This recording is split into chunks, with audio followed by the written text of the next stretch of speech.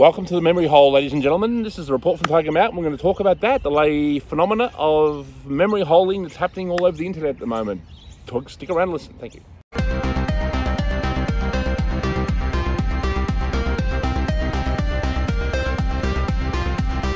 Yes, memory holding, ladies and gentlemen.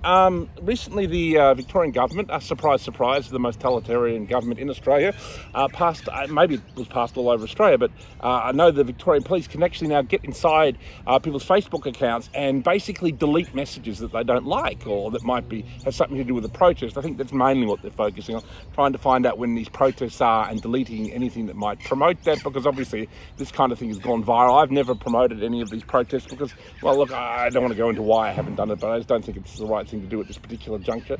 I have no problem though with people who do protest, and I totally understand why they are.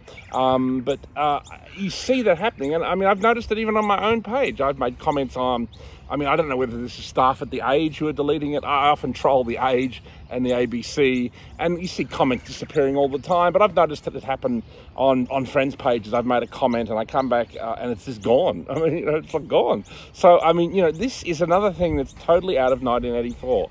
And then are we just going to accept that now? I mean, basically, we are just sharing our opinions about what is going on. We're doing it from the safety of our homes. We're in quarantine, or in, sorry, whatever it is, home, whatever the fuck's going on at the moment, house arrest, basically.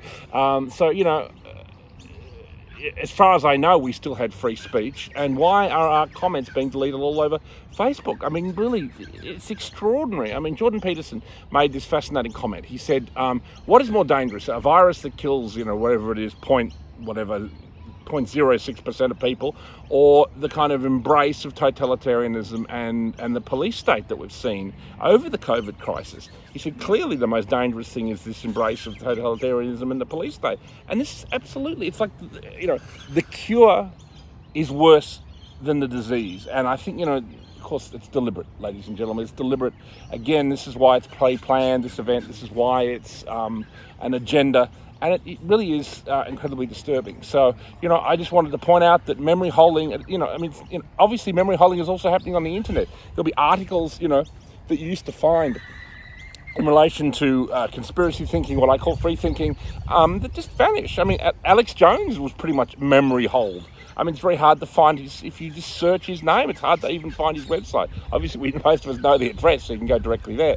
But, they just ban and shadow ban things. I mean, I've even had it happen to this very report from Tiger Mountain. This report, it's not incredibly popular. It's not like incredibly viral or something like, say, Paul Joseph Watson or whatever. But even, just at the level of reach of this podcast itself, the report from Tiger Mountain, it's being memory holed. If you just Google report from Tiger Mountain, you get a lot of other things that clearly, I mean, I've done nearly 150 of these podcasts now. There should be 150 links to report from Tiger Mountain. But no, you get maybe one or two slip through. There's one, I don't know, that they allow you to have access to. But, I mean, it's extraordinary, the level of censorship that's going on, and the level of surveillance and the level of totalitarian overreach, all for a disease that 99.96% of us survive without a vaccine. So it's really, that's why I definitely think something else is going on and why it's deeply suspicious. And again, it comes straight out of the 1984 playbook, which is why we should reject it, ladies and gentlemen. Thank you for listening. This is a report from Tiger Mountain on a kind of mild day in the middle of lockdown, 2 months into lockdown, probably with another month or two to go. Yep. Welcome to Victoria, ladies and gentlemen.